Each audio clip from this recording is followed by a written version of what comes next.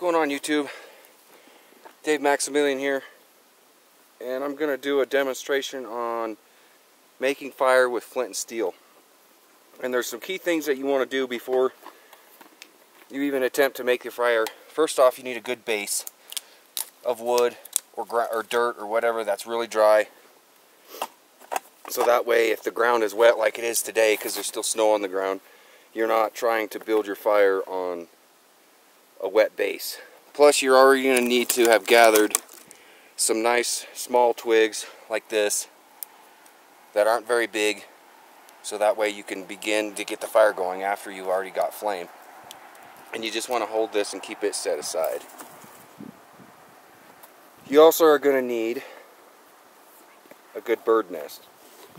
I don't mean actually go find a bird's nest, but you want to get some tinder together, some material together that you can build into a bird's nest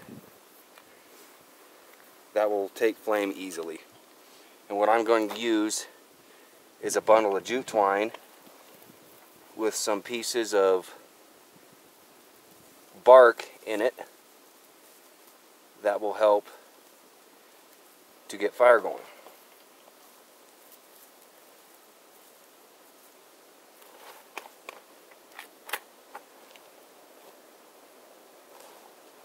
Like this. And I've also got some things here in my kit that will help to do that. Just some more dry material.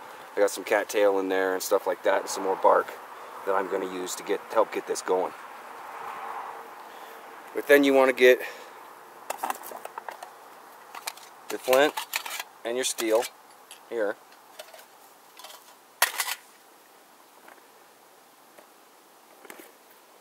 As well as your char cloth. You can also use punk wood that you've charred. It'll work good too. And because some of this is still pretty wet, I'm going to cheat and use a little bit extra char cloth. What you do, you place your char cloth on top of your flint like so, and you just strike from top down. And we've already got an ember going here. So once you get that, you're going to place your char cloth into your tinder bundle and blow it into flame.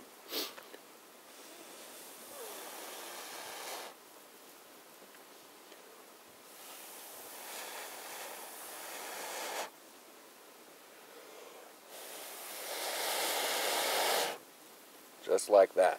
Then get your smaller twigs, set them on there.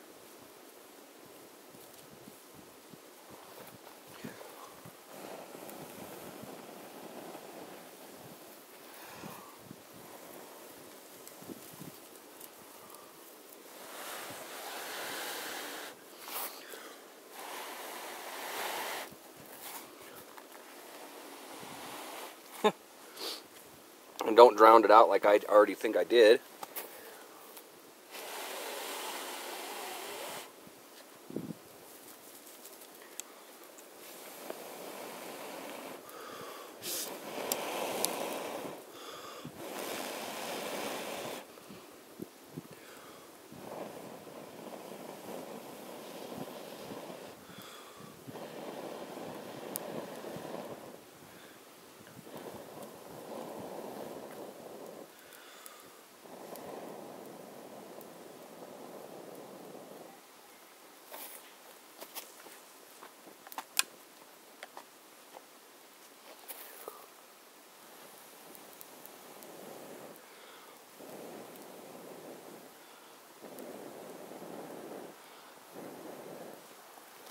You'll need to continue to blow on it as needed to just help get it established.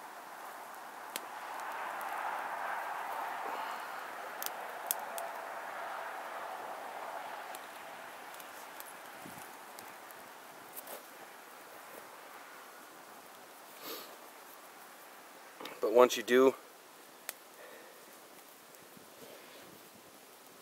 make sure to keep feeding it good wood, dry wood. Start out with small size diameter twigs and work your way up to larger ones. You can't start out with really big ones right away because your fire is not going to be established well enough to start out with big stuff right away. So start with small and work your way up.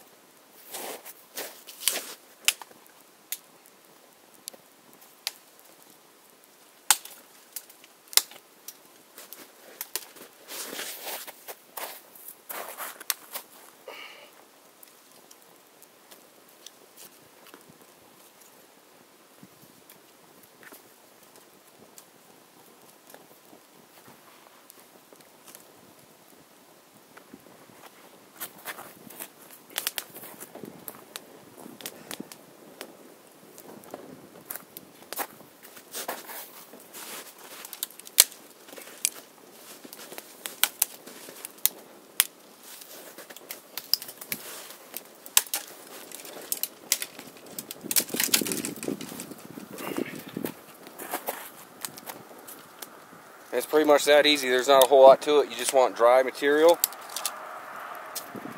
Good material to make your bird's nest. I use jute twine. And then start out working with twigs about this size and then work your way up. What I've got for my tinder bundle or for my fire kit is I always keep a good amount of tree resin, tree sap, along with little chunks of bark and stuff like that to kind of help get stuff going if I need it.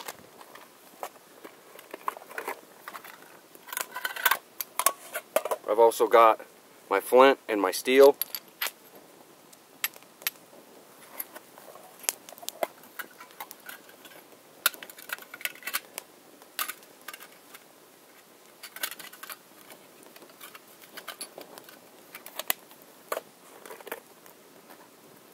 I've got my char cloth.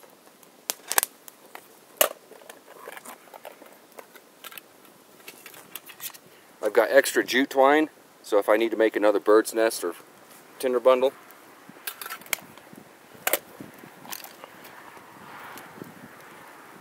More tree sap with old man's beard. It's moss that grows on trees.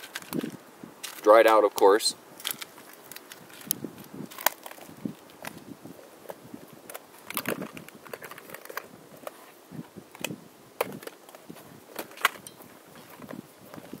And those items I keep in my fire pouch. It's just a leather fire pouch I can wear on my belt.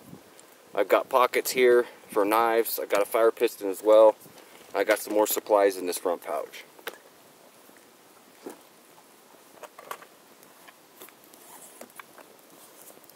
And my tinder kit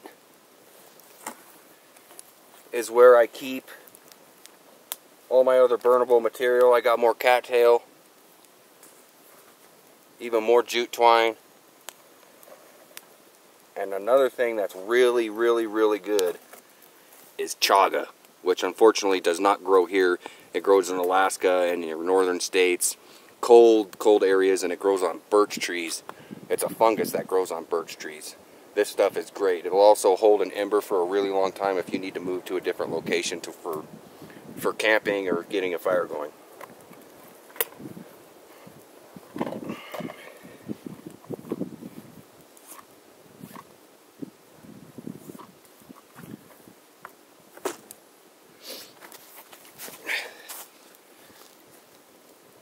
But that's pretty much it. Just a good old-fashioned way of making fire, flint and steel.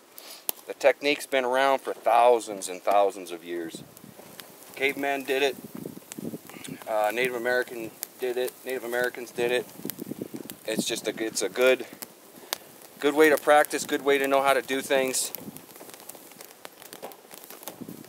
I enjoy it. It's one of my favorite ways of fire starting. I'm still kind of perfecting the bow and drill method.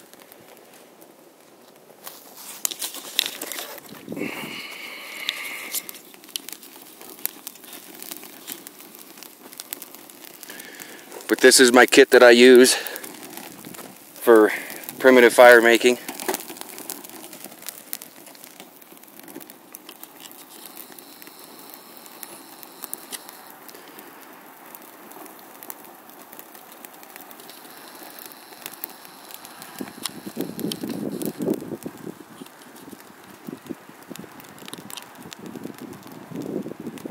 Anyway, if you have any questions, feel free to ask in the comments below.